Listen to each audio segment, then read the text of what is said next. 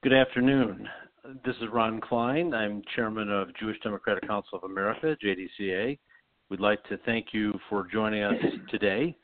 Today we're going to be joined by distinguished voting rights attorney Marc Elias, who will be introduced to you in a moment. But before we start, let me just spend a minute and explain JDCA for those who aren't familiar. Jewish Democratic Council of America is an organization, a 501c4 organization that was formed a couple of years ago to support, promote, and help elect and support public officials in Washington, the Senate, the House, and the presidency who support our Jewish community's interests, policies at the U.S. level, things in the United States such as immigration policy, gun policy, education, healthcare, and to fight against anti-Semitism, as well as support the strategic relationship with the State of Israel. We endorse candidates, we support them, and we help elect them.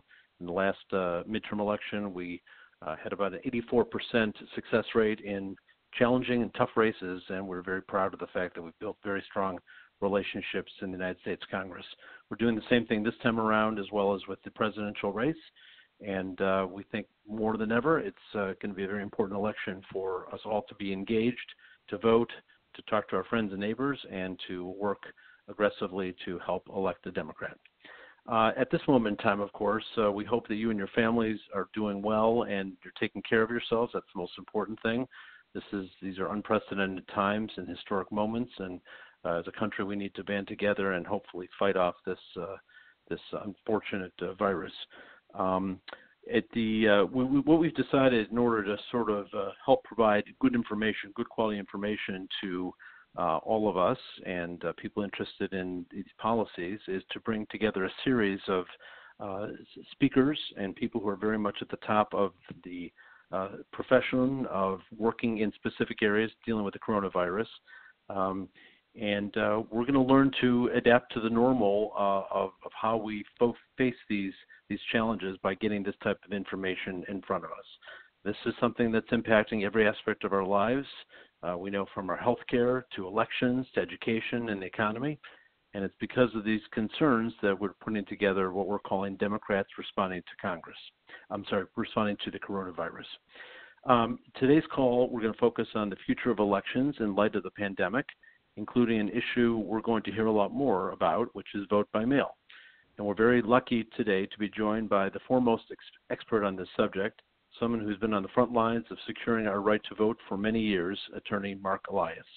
Before we introduce and hear from Marc, I'm going to turn it over to one of our JDCA board members, Michael Rosenzweig from Atlanta, to briefly talk about his experience in Georgia when it comes to voting rights. Michael? Thank you, Ron. Appreciate being on the call. Yeah, Georgia, I think many people on the call know, we've certainly experienced voter suppression historically, most notably in our last election for governor in 2018.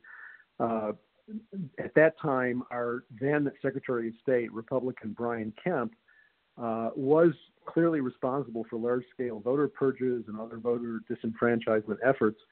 And, of course, he was also at the same time a candidate for governor. And most observers believe that those voter suppression efforts probably played a significant role in his victory by a very slim margin over Stacey Abrams. I think everybody knows Stacey has since then become a national leader in the Democratic Party, and in particular in efforts with respect to voter suppression and disenfranchisement. She has an organization called Fair Fight, and Marc Elias, in fact, is very involved with that organization. And I'm happy to be on this call with Marc because he is on the front lines in Georgia and obviously in other battleground states, all to safeguard American voting rights. Georgia is like many other states. We're now grappling with how to hold our primary elections during this coronavirus crisis. Our presidential primary, in fact, was scheduled to take place today. It's now been postponed until May 19th. We in Georgia have two primaries, one for presidential primary alone and then one for general primary. But unless large-scale changes take place, we still have concerns in Georgia. And, of course, now we are concerned in particular that coronavirus may make voting even more difficult. And we fear that could open the door to more voter suppression. So I personally am very grateful to hear from Marc today about his efforts to secure our voting rights in Georgia, but also across the country. So with that, I will turn this over to our Executive Director at JDCA, Haley Soifer, and she will introduce Marc Elias. Haley? Great. Thank you, Michael, and thank you, Ron. We're thrilled today to start our call series, which is Democrats Responding to Crisis, and to start it with Marc Elias. Marc is the chair of the Perkins Coie Political Law Group, where he's a nationally recognized authority and expert in campaign finance, voting rights, and redistricting law and litigation. And he is one of the leading recount and post-election attorneys in the country. Marc represents dozens of U.S. senators, governors, representatives, and their campaigns, as well as the Democratic National Committee, the Democratic Senatorial Campaign Committee, the Democratic Congressional Campaign Committee, and many others. He served as the general counsel to Hillary Clinton's presidential campaign in 2016 and John Kerry's presidential campaign in 2004. Thank you, Marc, so much for joining us at this critical time. And as a reminder to those on the call, all lines are muted, but please send your questions for Marc to info@jewishdems.org, and we will try to get to as many of them as we can. Over to you, Marc. Thank you. Great. Thank you so much for the warm introduction, and thank you for doing this series. I'm honored to be your first speaker, but it sounds, just looking down the list, if I can give a plug for the future speakers, it sounds like this is going to be a real service to the Jewish community, the Democratic community, and in fact beyond. So thank you very much for having me. Let me start by approaching this by sort of zooming out from COVID and discussing where we have been, and then sort of pivoting to what this particular circumstance that we find ourselves in is going to mean to voting. So we have a system of elections in this country which is deeply decentralized. So you have state-run systems, then within states you oftentimes have counties. In some places like Michigan, elections are actually administered at the sub-county level by the municipalities. So we have a very decentralized system of election that uses different kinds of technology, anything from in-person voting on optical scan ballot to touchscreen machines, although there are relatively few of those anymore, to vote by mail, early vote, no excuse absentee, excuse absentee, requirements of witnesses to witness absentee ballots, no witness requirements. We have a very, very different set of and complicated set of rules, and that poses some real challenges without the coronavirus. It poses challenges because it is largely based on a series of norms and people participating in certain predictable ways for it to work. So, for example, most of the people who man in-person polling locations tend to be older, retired, and they are quasi-volunteers. They're paid, but they're not paid a substantial amount of money, and they're really doing this as sort of a way to give back to the community. We cite polls in public schools, in buildings, sometimes in private locations that depend on those buildings being available and everything being unlocked on Election Day. So even in a normal circumstance where we have, blue skies, perfect weather, no virus to be found anywhere in sight, everyone in great health, our elections are plagued by the problems that come from having a highly volunteer-dependent or part-time dependent decentralized process. So what I would have said if I'd given this talk before coronavirus, in fact, I gave a talk similar to this on March 4th, is that the biggest problem facing Americans in voting are long lines. And long lines are a symptom of the problem that I just articulated, which is that we basically don't have enough people staffing enough voting locations and enough voting locations opened for there to be surge voting. So it doesn't mean that we have uniform long lines everywhere, but we have experienced, and if you remember this primary in California, we saw unacceptable long lines. In Texas, we saw lines lasting as long as 7.5 hours. And so we are experiencing those long lines because there's essentially a misallocation or not enough people or machines or locations to go around. Typically, the problem is not actually not enough machines. Typically, the problem have to do with enough poll workers or enough polling locations. So before coronavirus, what I would have said is we need to tackle two problems. One is solving the problem of voting access, which is in part, like I said, a lines problem. It's a availability problem. It's having enough early voting days. It's making sure that polls are situated close to public transportation lines and the like, so that we can process a surge of voting, which is what we have seen in the primaries and the early primaries, and what we expect to see in November. A lot of enthusiasm or attention to this election, and making sure we can process that all through. Because as I said to an audience that I mentioned I talked to on the 4th of March, how long would you wait in line to vote? If I told you all on this call right now that you would wait an hour in line to vote no matter what time you showed up or where you went, some number of you wouldn't wait the hour. You wouldn't vote. If I told you it was 2 hours, more of you wouldn't wait. If I told you it was 5 hours, very few of you would wait. Many of you would say you'd wait, but in fact you wouldn't. You wouldn't stand in line with a stranger in front of you, a stranger behind you for 5 hours in order to vote. And yet that's the reality that we see year after year, and particularly in presidential years.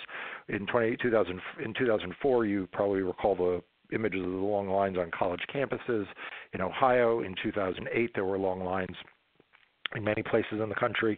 2012, President Obama actually, during his victory speech on election night, called out the problem of long lines.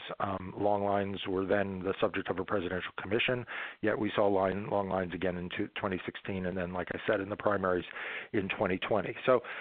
So if we were having this conversation without coronavirus, what we'd be talking about is how we solve that, and that's solved by more vote by mail and more early vote, in addition to the other things I mentioned about opening more polling locations.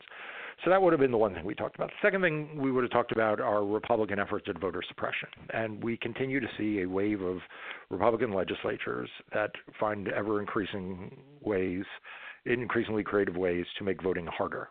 And they don't tend to make voting harder for everybody. They make voting harder for particular groups. So in 2013, they passed a law in North Carolina I was involved in litigating and challenging, where the Fourth Circuit found that they passed the law that was targeted at African Americans, quote, with surgical precision. So imagine a legislature sitting down saying, let's make voting harder. Then they asked for their legislative staff to score those changes to say, okay, will this disenfranchise more white voters or more black voters? And they chose the provisions that would disenfranchise more black voters. So that's 2013. Now, you might think that's the end of the story. I just sued Arizona successfully. Arizona had, for many, has about 70% of the population vote by mail. In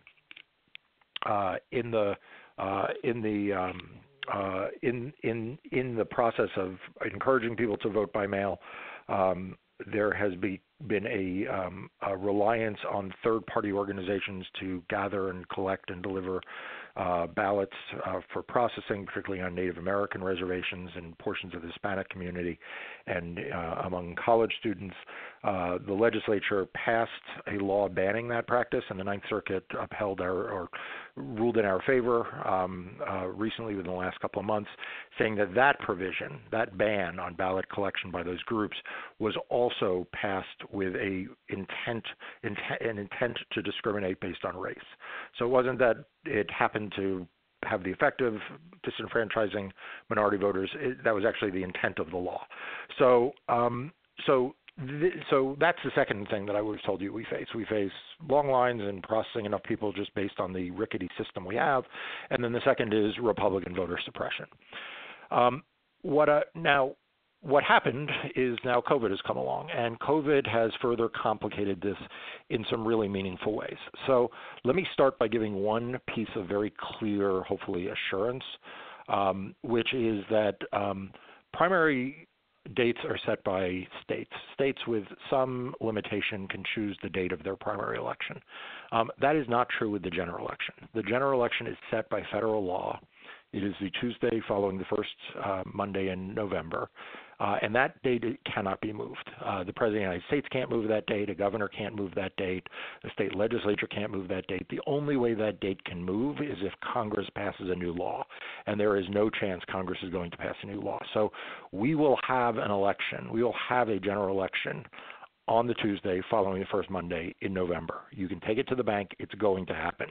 So the question then is, what do we do about that fact, right? What do we do about the fact that there is going to be this election? It can't be moved, no matter how many sick people there are, no matter how much fear people have about being in close quarters with others. And what I've said I wrote an op-ed to the Washington Post about increased vote by mail, and vote by mail is clearly a big part of the solution. But I want to be clear about this. That is not to say that we should abandon in-person voting and move to a country of only vote by mail. There are 3 states that essentially have only have vote by mail: Colorado, Washington, and Oregon. They work very well for those states, but different states have different cultures, different communities have different cultures, and there are places in the United States where the act of going and voting in person is very, very important culturally or demographically. And so we need to recognize that vote by mail is a big part of the solution because it is something voters are going to demand and public health officials are going to want. And it also solves some of the lines problems that I mentioned. So it was something that needed to be part of the solution anyway, even before COVID. But now it's going to be a much bigger part of that solution because it should be made available to everyone. No one should not have the ability to vote a no excuse absentee ballot or a vote by mail ballot. Everyone should be, everyone who wants to vote remotely in that way should be able to do so. But there are still going to be communities that don't want to do that, and there are still going to be people who don't want to do that, and they should still have a safe way of showing up at a polling location, either early or on election day, and casting a ballot. So that's really what I see as the prescriptive part of this, is how do we bring ourselves as a country to both encourage the expansion of vote by mail and encourage people to take advantage of it, while not telling people who don't want to take advantage of it or who have less trust in that system that we're taking away their in-person voting options. So we kind of need to do both, with the understanding that people are going to vote with their feet, so to speak, by doing more vote by mail. The vote by mail the absentee ballot numbers out of Wisconsin that I saw this morning were absolutely through the roof.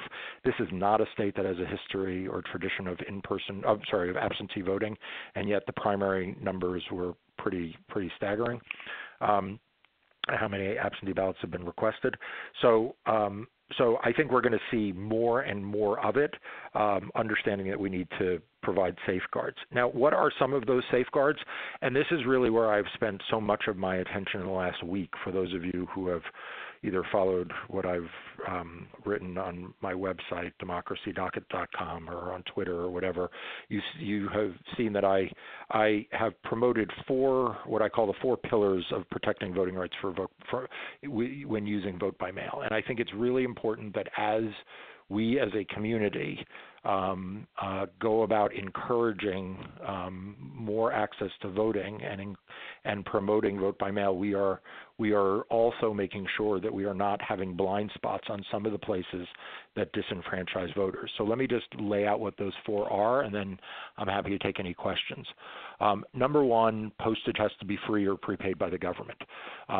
There is no reason why the states, if they're providing absentee ballots, can't provide free postage. Candidly, there's no reason why the post office can't simply declare that all mail ballots don't need stamps at all from anyone. They just get processed through the Postal Service, but one way or another, postage needs to be free. Some states provide that, some states don't. Second, is that ballots postmarked on or before Election Day have to count. So some states, if you mail the ballot and it's postmarked by Election Day, it counts even if it comes in a few days after. Other states, if it is not received by Election Day, it doesn't count. I understand the reason why people have that second approach, which is received by Election Day, which is that they want to be able to announce the full results of the election on Election night. I am here to tell you that the difference between postmarked by and received by is among many constituencies of the Democratic Party is huge. And I'll give you a couple of sort of statistics to go off of. I am suing right now Arizona over they have an Election Day cutoff, so it has to be received by Election Day. And we are suing on behalf of a organization, Voto Latino. And the data we have in the studies we've produced show that the Election Day deadline is 4 times more likely to disenfranchise Hispanic voters than white voters, and 5.5 times more likely to disenfranchise Native American voters than white voters. Looking at Florida, there was a study just released from the ACLU of Florida that looked at this. I have very comparable data. It's slightly different, looking at a different time period. But in Florida in 2018, the rejection rates for vote by mail for those 18 to 21 was 5.4% compared to 0.6% for those over 65. And the rejection rates for blacks was 1.9% and Hispanics 2.1% compared to whites, which was 0.9%. So just to give you, so what we know is that when we have vote by mail and we have these restrictions, they disproportionately affect brown and black voters, and they disproportionately affect young voters versus old voters. There was a study several years ago in which we looked at the Colorado system, which is all vote by mail, and looked solely at rejections based on signature mismatching, which I'm about to discuss. And they were 62% Democratic rejections and 38% Republican rejections. So these kind of cutoffs and law tweaks can matter significantly. So that's ballot postmark. The third is signature matching laws, which I mentioned. In 2018, 68,000 eligible voters had their mail ballots discarded because election officials, often with no training and with few, if any, safeguards against a false mismatch, concluded that the voter's signature on the ballot return envelope did not match the voter's signature on file. So what happens in most states is when you vote absentee or by mail, you sign the outer envelope. When it comes for processing, they compare the signature on the outer envelope with the signature on file. And in 2018, 68,000 of those ballots were rejected because the person thought, the election worker thought that the signatures didn't match. There are another 56,000 who had their votes thrown out because they simply forgot to sign the ballot return envelope, and most of those voters and many of the 68,000 were never told or given an opportunity to cure a problem with their signature. Signature matching is a problem in the way in which it's administered in most states. I have been suing states over signature match. I've sued Florida twice. I've sued Georgia. In fact, Georgia just settled a case with us in which they're going to adopt better standards. I'm suing Michigan. The state of Michigan just lost its motion to dismiss against my lawsuit today. And I expect we're going to see more litigation around signature matching because it is a silent way in which lawful votes get discarded. And again, that was when we looked at that data in Colorado, we saw a clear partisan effect to the signature matching standards that are used there. And then the last piece of this, which is by far and away the most controversial, and there'll be people on this call who don't agree with me, and that's fine, is to allow community organizations to help collect and deliver sealed voted ballots. No one's talking about collecting unsealed ballots or voting them or anything like that. We're talking about collecting and delivering for counting sealed ballots. This is what the nature of the Arizona law was. Ballot collection is vital in many rural parts of America, particularly on Native American reservations where there's no on-reservation mail service. So the only way to get these ballots delivered is to drive them off reservation. And if you make everyone drive their own ballot, it's obviously suppressive versus letting someone collect them and deliver them. So we're really talking about allowing local community organizations to play that function under appropriate safeguards. The Native American tribes in Montana are currently suing a recent prohibition in their state, and I am also suing Minnesota over a similar law there. So that is, in a nutshell, kind of where things are. I think the Congress, just both the House Democrats and Senate Democrats, put in their bills proposed text that would provide billions of dollars in funding and a right to vote by mail, along with additional expansion of early voting. And both bills, importantly from my perspective in the vote by mail, include all four of these pillars. I assume McConnell will do everything he can to prevent these provisions from being included in final passage. And then, unless Congress is able to muster a vote around it, the struggle is going to go to the states, and it's going to be a question of pressing local election officials, secretaries of state, election officials at the state level, and governors to exercise the power they have to ensure that every eligible citizen can cast a ballot and have that ballot counted. And that last piece about making sure it's counted is really vitally important. Ultimately, if states are recalcitrant or can't rise to the occasion that we find ourselves, then there's going to be litigation. I'm currently litigating 20-plus cases already against Republican state legislative voter suppression efforts, and I expect we'll bring more. Some of them are on behalf of the Democratic Party. As was mentioned, I represent the DNC, the DSC, and the DCCC. Some of them are on behalf of progressive 501c3 and C4 organizations that promote voting rights for all. So if folks have any questions about that, I'm happy to answer questions about that as well. So with that, I will turn it back. Great. Thank you so much, Mark. That was incredibly helpful. I will just say that we're still taking questions. We've received quite a few, but send your questions still to info@jewishdems.org. We'll start with Jerry in New York. I know you addressed this, but I'm going to ask it because it is a cause of great concern for so many of us. And this has to do with the chances that elections might be suspended in November. You were very clear saying that we can take it to the bank, it's in the Constitution, but are there any extraordinary circumstances in which there could be a delay, perhaps if there was some sort of national emergency in the country, if the president had an executive order? Is there any situation in which the November election could be delayed? Yeah, the answer is no. I mean, absent Congress changing the law. So the U.S. Constitution gives states the ability to set the time, place, and manner of elections, but gives Congress an override authority. And Congress has, by the way, used that override authority in a number of instances, including setting a national election day. But they've used it in other places. Any of you who've ever cast a military or overseas ballot, a so-called UOCAVA ballot, has benefited from a congressional override of the state's authority.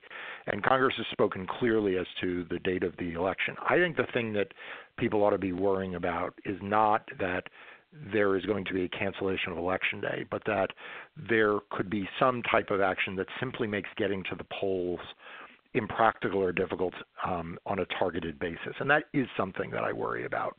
So it wouldn't be the canceling of elections, it would be the inhibiting of access to voting, which is part of why making widespread vote by mail is so important, whether it's because of coronavirus or just, or long lines due to human error or suppression that we've seen.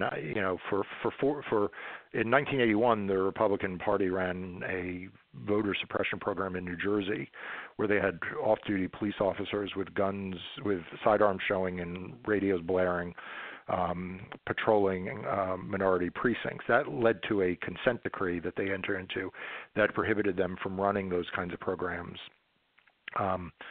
That consent decree was lifted at the end of 2016 after the election in December. So, we're going to see those kinds of suppressive activities. The Republican Party already announced a $10 million budget to fight my lawsuits. I kid you not. They announced they're going to spend $10 million to enter on the other side of the lawsuits that I have filed to promote voter suppression. So I worry a lot about that kind of stuff, and whether governors or governmental entities could sort of join in that by making voting harder and access harder. I worry about that. I don't really worry about election day not happening on the right day. Great. Okay. And from Barbara in Sarasota, how long would it take us in this country to change from our mixed system of in-person and vote by mail just to entirely vote by mail? And is it possible that there's also a third option of online voting? So both good questions. So I think it would be very difficult, and there are organizations, good organizations that are pushing to move us to nationwide only vote by mail, no in-person voting. I don't think that that's going to happen for 20. In fact, it's not going to happen for 2020, and it takes many years to build that infrastructure. In part because when you move to an only vote by mail system, you need to mail people their ballots proactively, which means you need to have really, really, really good lists of who gets a ballot and where they live. And more transient populations like students can be left out of that equation unless it's done. Unless that data is really good and clean, and not every state has really good, clean voter registration data to know where people are to send them ballots. So I don't think that's going to be for 2020. For 2020, I think we're looking at a mixed system and just making sure that there's greater access. In terms of online voting, there is definitely there are organizations out there that are piloting or looking at promoting online voting. My own sense of that is that before it is used in federal elections, it's going to be piloted in smaller elections. We'll see it rolled out in city elections. We'll see it rolled out in ballot initiative elections, local, and then once it starts to gather sort of proof of concept, once people start to get more comfortable with it, then I think at that point you may see it with greater rollout. But I think that'll take a little bit of time because there are security questions people have, but there's also access questions about who has access to online voting and how exactly to handle that. So I think that's definitely in the roadmap, but I don't think that's in the roadmap for 2020. Great. You had mentioned displaced students.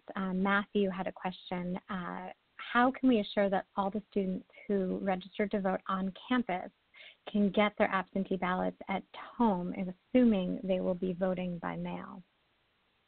Yeah, really great question. Look, I've brought probably more lawsuits under the 25th Amendment than 26th Amendment rather than anyone, which is the 18-year-old right to vote amendment.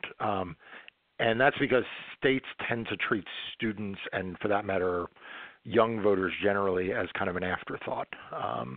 And so I think it's, there is no population that is often targeted for overt discrimination as college students and 18 to 21-year-old voters generally. I think it's going to be incumbent on the states, and we need to pressure the states that they need to accommodate the change in student location in the same way that they would accommodate it, after, any natural disaster, after, a hurricane in Florida, Superstorm Sandy in New Jersey. We need to take the same level of seriousness. The floods in Houston, we need to take the same level of seriousness to students who were essentially, in many instances, while they were on spring break or in between classes, were essentially told they couldn't go back, and therefore it's really, to disenfranchise those students is it is literally taking their right to vote out from under them without giving them any alternative. And it's not something they brought upon themselves, because they were given no notice or very short notice that their colleges were taking these steps. So I think we really need to pressure the states. And one of the things I found, I sued Florida over a law. They had a law that let early vote centers be put in any public building except college campuses.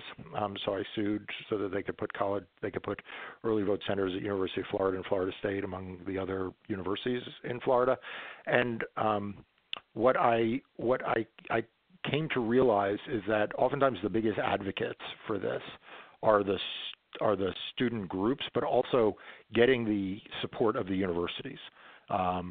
Get the support of a University of North Carolina, which was a big advocate to push back on an ID law in North Carolina that would have disenfranchised their students. Get the University of Florida provost, who was a supporter of this early voting sites.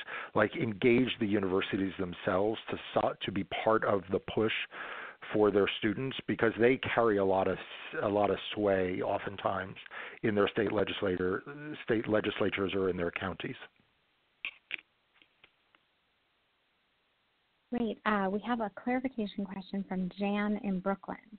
You mentioned the third pillar regarding signatures, and I think this had to do with signature verification. Can you explain more what this means and how it's used to disenfranchise people? Yeah, so this is a great question coming from someone in New York, since New York has very little vote by mail or absentee voting. It's one of the, I think, 17 states that still requires an excuse to vote. And by the way, for those of you in New York, Governor Cuomo issued an executive order saying that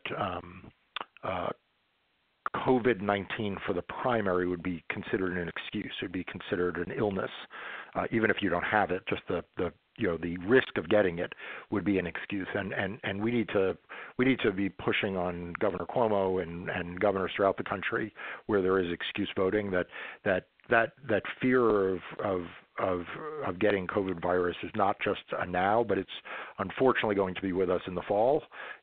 God willing, there'll be less of it around, but it's unlikely to be extinct, and that the executive orders that are extending that as an excuse need to be for the general as well.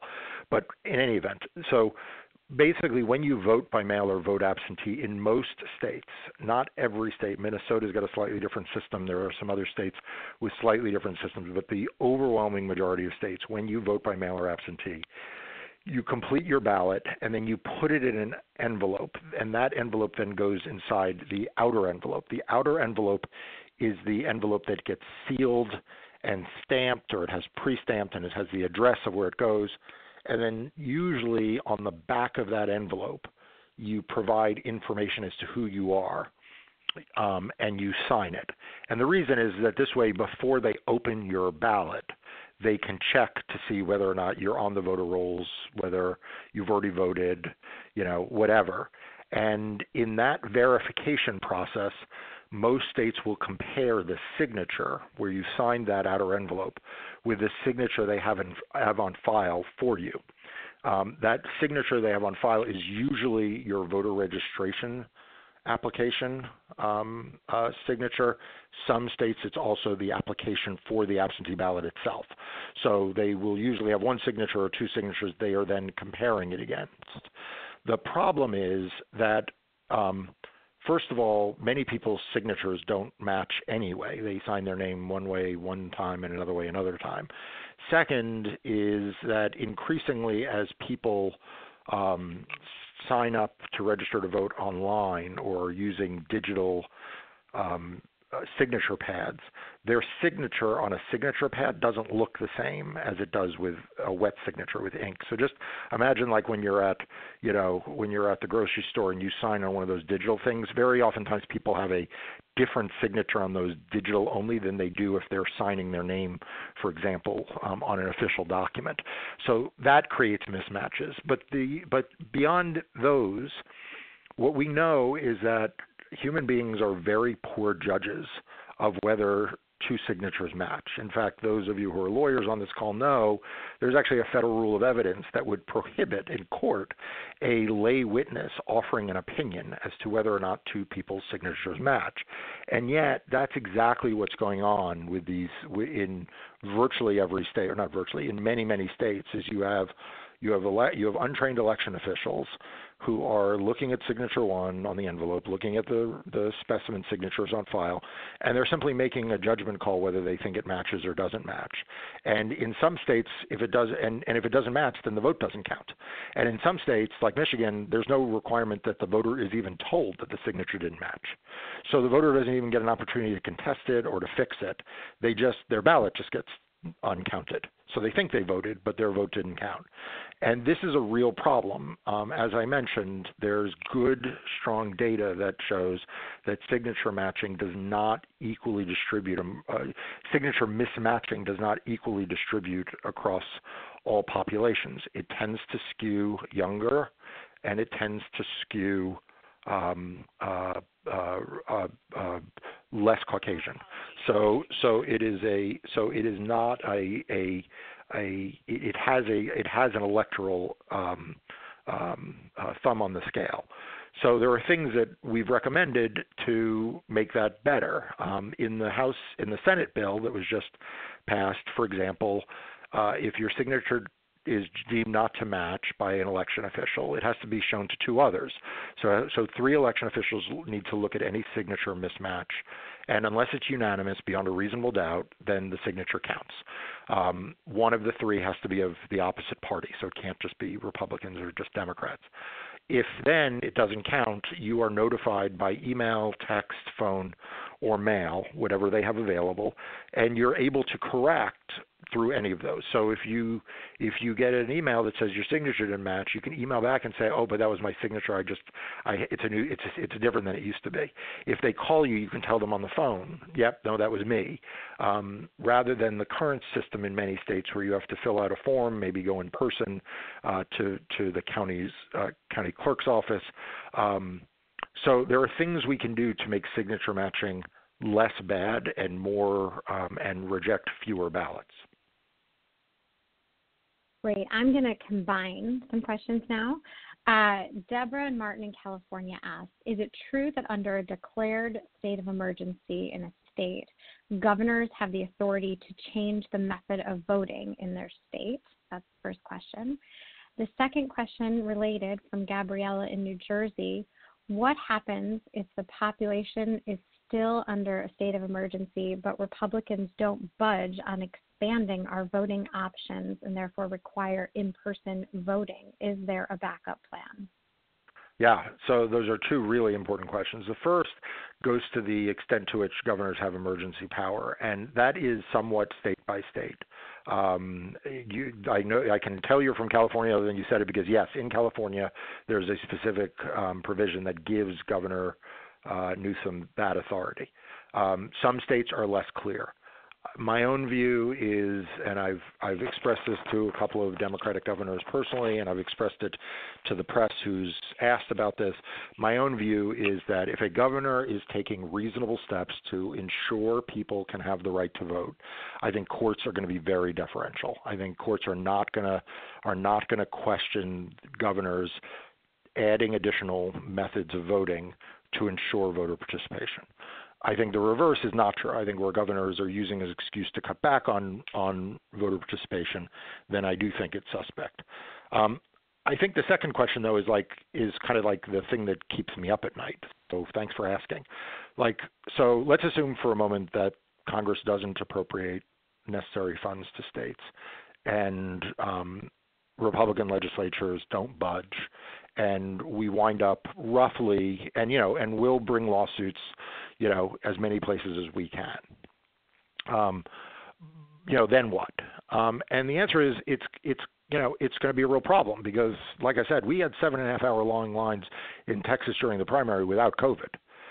We had bins overflowing with returned absentee vote by mail ballots in California in 2018 without COVID. So, we were, before COVID, we were talking about the need to radically expand the number of polling places, the number of people who vote early, just because of the surge of enthusiasm and the surge of voting that we're going to likely see in 2020.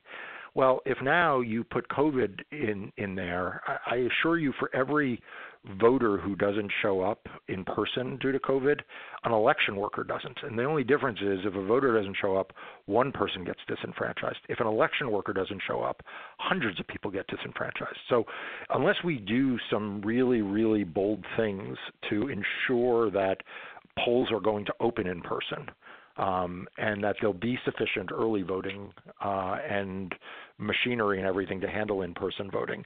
I mean, in-person voting is going to grind to a halt.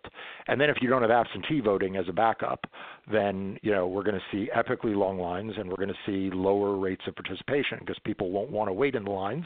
People won't want to go out and be potentially exposed, and there will just be a shortage of avenues for people to vote. So it's really, really important that we press everything we can. Like I said, what I'm mostly doing is right now talking to folks like you and others and trying to, sound the alarm. And then, my role in this process is litigation, right? Like I bring cases to sue states to adopt better voting laws.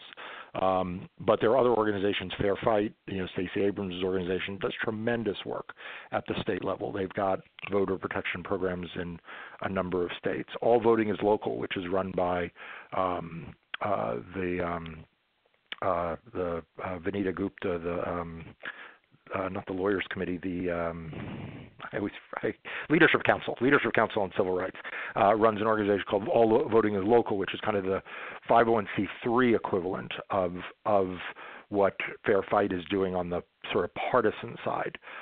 But we need to fund and empower these organizations to do their jobs in trying to push at the very local level access to voting. And then when things fail, we need to support organizations that bring litigation to bring these challenges. And the DSCC, the DCCC, the DNC all have legal funds that they raise money into, and so do some of the other, progressive organizations. Great, and that leads to another question regarding what role we can all play. It sounds to me like because JDCA plays a role in advocating for our values, including giving our supporters opportunities to ask their members of Congress to vote for certain things. It sounds like this funding in the coronavirus relief bill is critical, the funding for vote by mail. Is that something that you're encouraging us to do? 100%. What other steps can we be doing? Okay. Yeah, so 100%. So, I grew up on Long Island in a very politically active synagogue, actually, that moved to Rockland County. I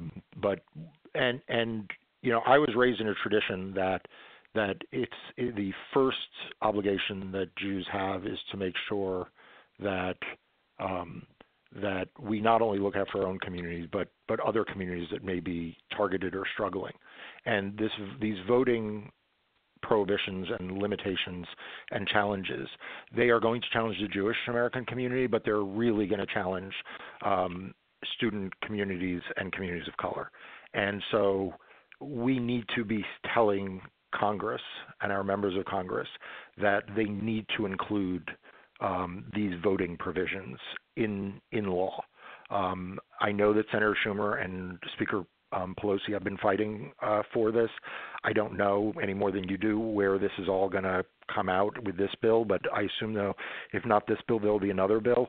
But the Brennan Center, which is really the gold standard around these kinds of studies, says it'll be $2 to $3 billion needed for states to operate elections, and they don't have that money. So we need to press our members of Congress on this, and we need to speak out as a Jewish community about the importance of this, even if it doesn't affect us, but it affects our neighbors and our friends and our allies. We need to speak out on how important it is, and not turn an eye because it doesn't affect us if you're in Oregon, it doesn't affect you in your state, or it doesn't affect you in your community.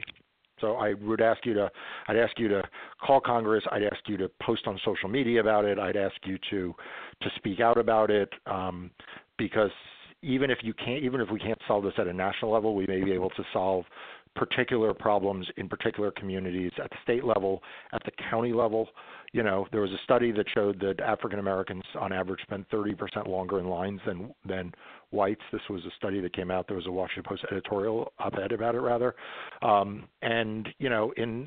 are counties like Fairfax County, Virginia, where the differential between whites and blacks is dramatic in wait times. So I live in Fairfax County, Virginia. So tell the county board of supervisors in elections, they need to fix that. They need to make sure that everyone is getting an equal access to polls, and it's not, we're not overpopulating some polling locations and under-resourcing others.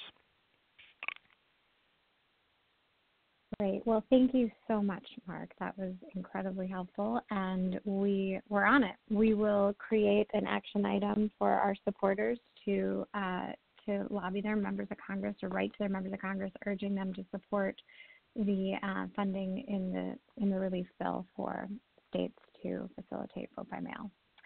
So this is very helpful. Thank you for all the work that you do to ensure and safeguard our right to vote as Americans. And thank you for talking about the role specifically as Jews in terms of protecting others. We agree, and we're working for this every day. So thank you so much for your leadership. And thank you for everything you guys do. I really appreciate it. You're a great organization, and I'm, like I said, honored to be your first speaker in this series. Great. And I just want to preview for everyone else our next calls. We will be having these calls every Tuesday and Thursday at 3 p.m. Eastern. Our next call will be this Thursday, March 26th. It will be looking at the national security implications of coronavirus, including how we can solve this issue globally, but also the consequences of President Trump's decision to eliminate the National Security Council office responsible for its pandemic response. And we're going to hear from experts who served in the NSC, Ned Price, who was the former special assistant to the president and the national security spokesperson. We're also going to look at the president's reluctance to invoke the Defense Protection Act, and we'll hear from the former chief of staff to the Secretary of Defense and the former chief of staff to the to the director of the CIA, Jeremy Bash. Next Tuesday, we're going to look at the economic impact of coronavirus. We'll hear from Sarah Bloom-Raskin, who's the former Deputy Secretary of the Treasury. And on Thursday, we will hear from Randy Weingarten, who's the president of the American Federation of Teachers, about the impact of the virus on education. So thank you so much for joining our first call. I'm going to briefly turn it back over to Ron Klein, our chairman, just to end. And we hope to continue to convene every Tuesday and Thursday at 3. You can plan on it, and we're going to provide wonderful speakers like Mark. Over to you, Ron. Thank you, Haley, and thank you, Michael, for your bringing together for us what was happening in Georgia. Mark, this was particularly informative. I think people are asking the questions that you were able to provide answers today, and what we should be concerned about, how we can advocate and encourage the states where we come from to make sure that they get this right. This is not a Democratic thing. This is an American vote. Every vote should count equally, and anybody who pushes back on that, really ought to be ashamed of themselves, be they Democrat or Republican for that matter. Republicans, for some reason, have taken this position that they want to skew the system. I wouldn't say that every Republican wants to do that, but certainly their leadership has, and they've done everything they can to stand in the way. So, Mark, your lawsuits and your advocacy and your speaking out and giving us the tools that we can use to fight this fight are very important. For those of you on the call, thank you for joining us today. I want to point you to our website, www.jewishdems.org. It has not only the list of the events coming up that Haley mentioned, it also has lists of the chapters that we've set up in different states, college campuses where we have fellows and are working to organize the vote and activities in those places. We want your insight. We want your information from wherever you live and how we can help. And we also, to the extent you can, we want your financial support. If you look on the website, you will see, again, jewishdems.org, all that information. And we look forward to working with you to get our country back in a good place in the fall. And through everybody's effort and one vote at a time, we're going to get there. Thank you and have a good afternoon. Bye-bye.